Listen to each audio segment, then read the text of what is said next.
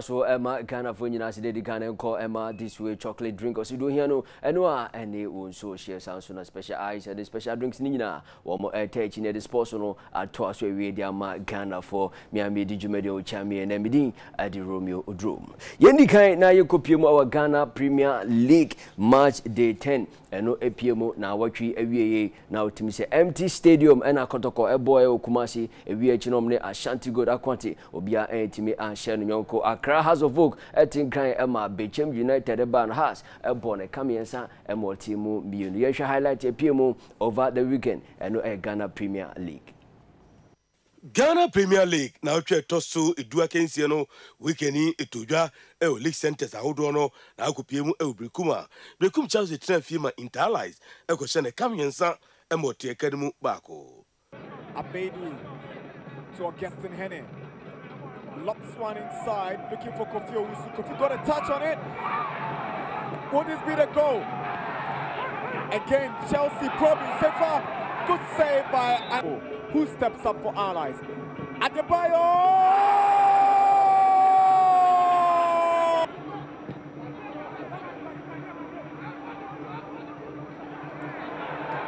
Unauthorized again with an opportunity! Samuel Ama has made it 2 for Unauthorized. Finally been seen in the Chelsea approach. Lovely drive, beautiful goal. Great goal. Premier League. I love to watch this over and over and over again. There he goes. Whop to the legs. Adebayo to Zachary, he gets a return. Here is Adebayo, not sit down into the box. He turns around Abedu. Here is Adebayo! Oh, goodness me! Magical from Adebayo! Oh, my word. Kumasi Sports Stadium no Asante Koroko any as good ekote ubi entimi amfa ball Anthony Nyonko atremu. About 4, he sends an early cross in. Miscommunication between Keita. Would this be the first goal? Pokumensa. Good reaction from Lions whistle goal. Second half Underwood. Ibrahim's corner. Flicked on by Jeffy. Oh! Forward. He does a step over. Goes deep into the box. Feeble shot from last season. Lovely play from Apia Makati. Apia Makati. Yes. Samet has gifted possession of Pokumensa. This lackluster from Emmanuel Jemfi. Goes past Akaminko. Jemfi with a cross in. Looking for a foul. Martin Enchi. Mobadi QC. Martin Enchi against the crossbar again. Naby Keita headed away by Okres delivery. Oh, this is timely from Mubarak Yusuf. Brilliant. Steps up. Here's Apia Makati against the woodwork. Oh, brilliant free kick. Post. Asante Kotoko. Any highlighter a PMO our Ghana Premier League na start times Adaroma and at the Emma Ghana for name set Hoffman one a coach Emma Great Olympics one more Econ 1-1 one Legon Cities one more Avia Nobia Ashajon Kwekabako Yeti Sema one also at the Tuga. We lost at home last week, and you can see anytime we lost at home, when we go away, we make sure that we work hard to get the 3 points.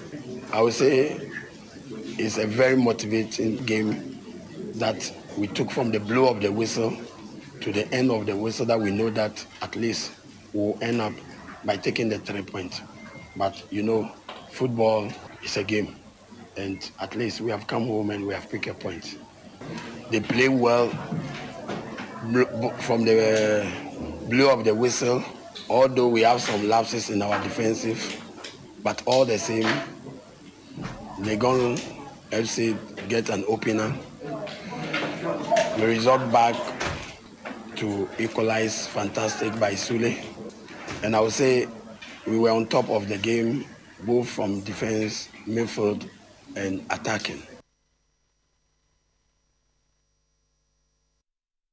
We need some caretaker coach Seth Hoffman. We know Eddie Etubiafi and results are PMO and the other league centers 11 wonders. One more Etifie Chicken Visor Echoma Camino. One more so TMO back on and the world TV videos. So Legon Cities and Great Olympics. 1-1 was the final scoreline. Brekum Chelsea Etifie Emma Italas Ebechoma Camino. One more so TMO back. House of Oak Eti and Cry Echi Bechem United Echoma Camino. Almost team Asante Kotoko. And Ashanti go that could be a share Nyonko Dwarfs, Edin Kunim, the Dikankra, Eche Karela United, Echome Camino, Womoso Etimo Bako, Liberty Professionals, Eche Diana Stars, Eka Enum 5-2 was the final scoreline. Mediama, Etifi Emma, Elmina Sharks, Ekotrane Camino, Womoso Etimo Bako, Wafa nil, Dreams nil, and any results are APM Nemo, Shaprona, say Enetia, Ashanti Gold, Womo every Edikan, more 18 points, Omni Kotoko Equity, 18 points. Asante Kotoko Sutos Mieno almost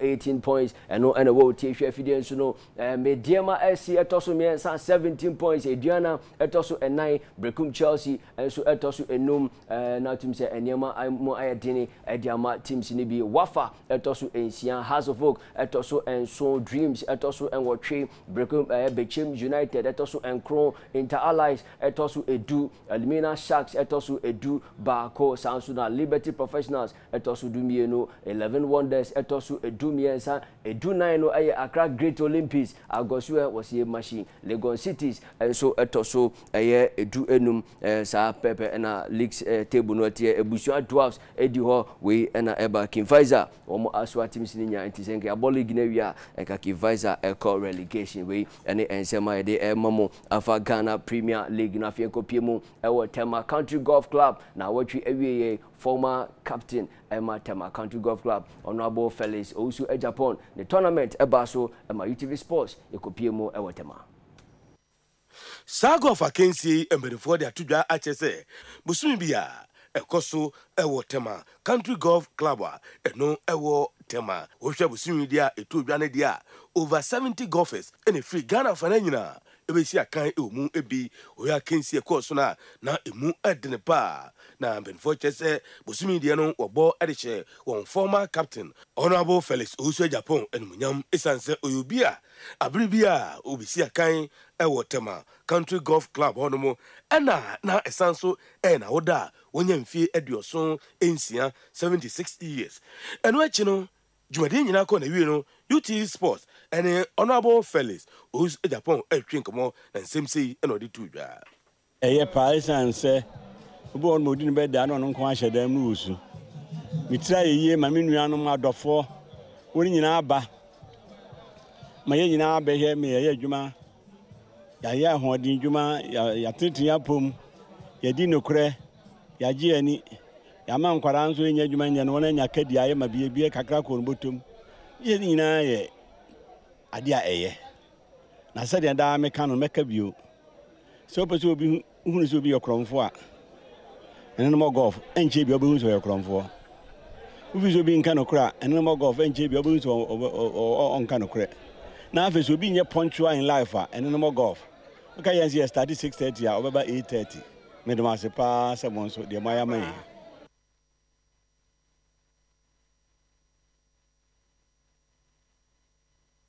Nano si de jana de sports ni nyina aba na we aside modu no once again enko Emma this way chocolate drink osido hia no eno a ene unso share sound so na special ice and special drinks wo nyina eteche de sports no Emma Ghana for me so na Jacob na e de awie makramo